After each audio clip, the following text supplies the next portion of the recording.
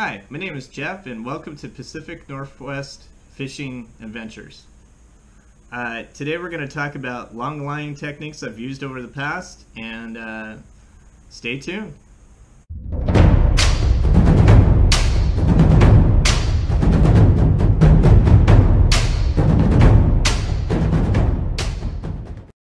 Okay, so let's talk about different techniques of long lining. So long lining is for getting that special depths, or maybe you don't have a downrigger and you're trying to work with what you got. I'll show you some of my experiences in the beginning when I started kokanee fishing, trout fishing, and trolling around. I didn't have a downrigger at first, so I started off in the beginning with a banana weight. Some people call it something different. I had a swivel to about 17 to 18 inches of monofilament line to a swivel to a dual lock snap, like so.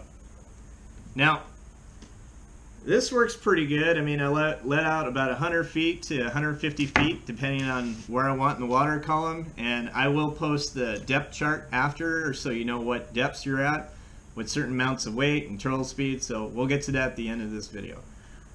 So that works okay. But I didn't feel like I was really, I seemed to be losing more of the fish when I got to the boat because the weight, they would fight the weight and get off all the time. So then I came up with another one. I've seen people use downrigger clips with weights, which is pretty cool. It worked pretty good, but I find that if a fish is really fighting, you can lose the whole setup and then you're just out. So I looked up and I saw these. And these are called planer board clips.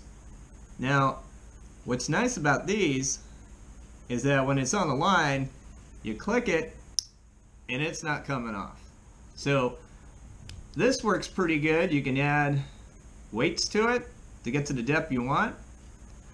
So you can, like here, this is a 1/2 ounce, and then here is a 4 ounces. So I mean, you could play around and figure out what depths you want, how deep you want to go.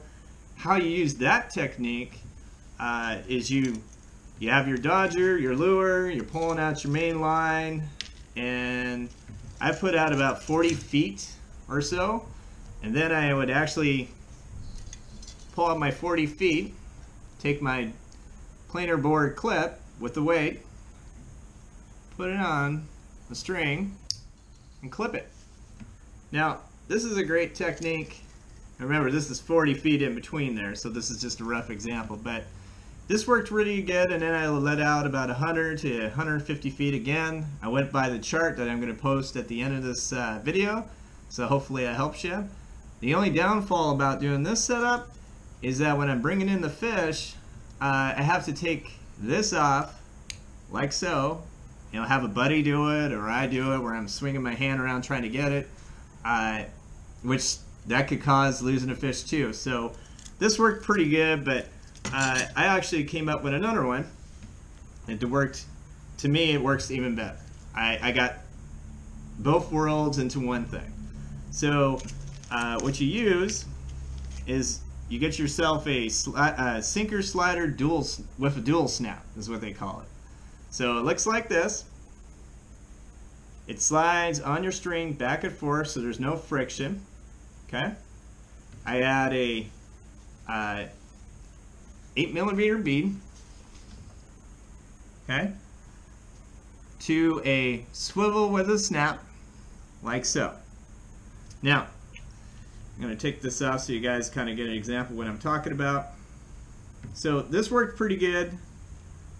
It saved me no more popping off clips and things like that, so this worked pretty good. So it slides on my string like so.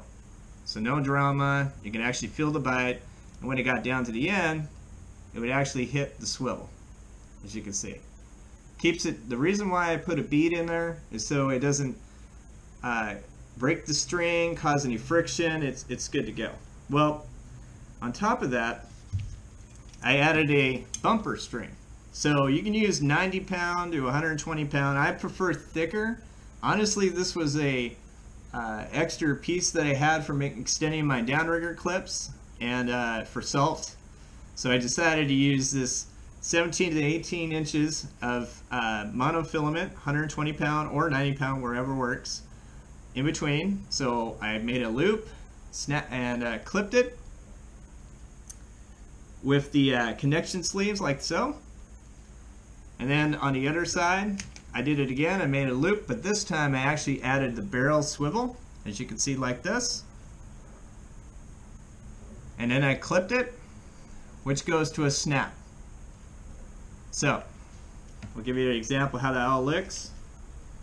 I promise I will post some pictures. I know I have a few videos already on my channel, but so here's your start for the beginning. Here's your dual lock snap slider to your bead, to your swivel, to your snap, to the end of my bumper, like so.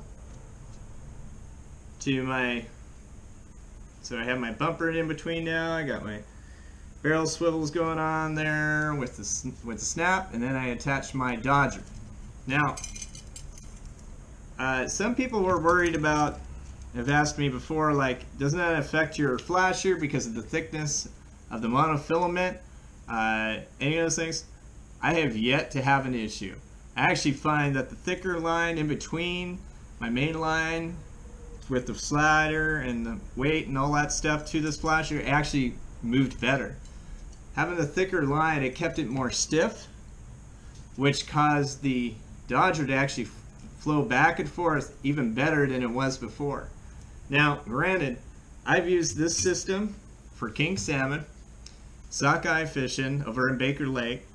I've used it on Kokanee, walleye, trout, and it's one of my go-to setups for long lining. So, of course, you know, what's nice is if you don't even need, if you just want to do it straight off the top with no weight or anything, you just take off the weight and just run it straight out. I still keep the additional bumper because I find that having a little space between the flasher and your weights, it actually, I personally think it doesn't mess with the fish and they actually get more attracted to it. So that's just one technique. So we talked about using a banana weight, a planer board clip, or downrigger clip some use. And mine is the bumper string, bumper with the weight sliding, whatever. It all works. So hopefully you guys enjoyed this video. This is my first time doing a how-to video. So again, I just want to help people get educated and getting better at their fishing. So I figure by posting something like this can help out. So if you enjoyed what you like, please subscribe and like. We'll be posting more videos as we go. Great. You have a good day.